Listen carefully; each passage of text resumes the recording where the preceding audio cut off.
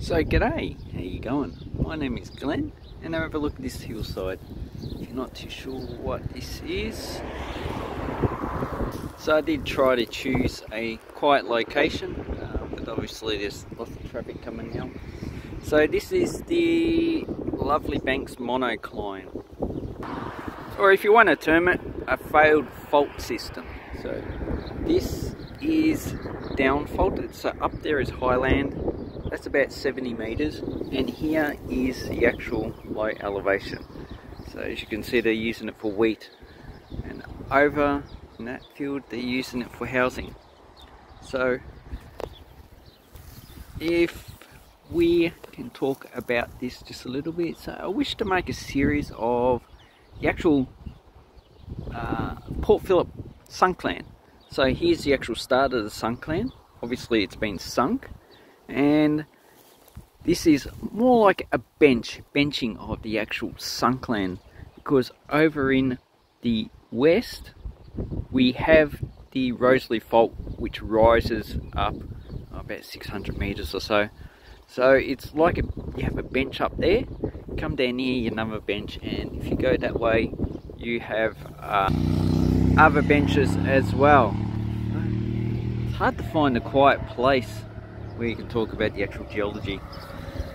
So the Sunklands is to the east, which is where the housing is, and to the west we have land that's either been risen or what. So the actual geology is okay, so they're not really sure about the actual geology, why this has become a monocline.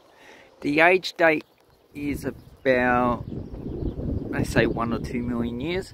The basalt lavas which cover this hillside are about 1.5 million years, and up north you have actual volcanoes.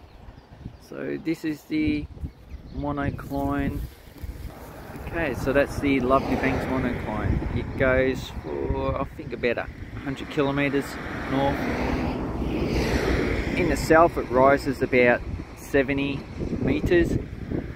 In the north it rises only 15. And so here we have a little graph, or whatever. This is the information that I'll put on the actual that I found. So in the north we've got 10 to 15 meters rise. In the south 70 meters. Gradient 3 to 15%. Okay, it's roughly Pleistocene Quaternary. It's got newer volcanics. The Anaki's up north for 1.5 million years old. And this is what a monocline looks like. You might have a fault system underneath which has moved, which has caused one side to go down relative to the other, but that's debated. And here we have the length of the actual material.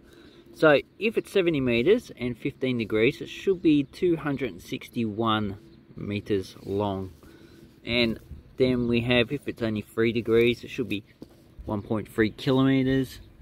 And if it's 15 degrees, the 10 meters high, should only be 37. So roughly it's about 200. But this would have a lot of material down below. So down below here we have a lot of loose material that's been eroded from the top. So this could have been a lot higher in the past than the 70 meters that we see here. Could have been 100 meters, we don't know. So that's why they don't know the actual age of it. Plus they can't do any relative or absolute dating on this system, except for the actual basalt. But the basalt could have been here in the first place. And well, in these videos I would like to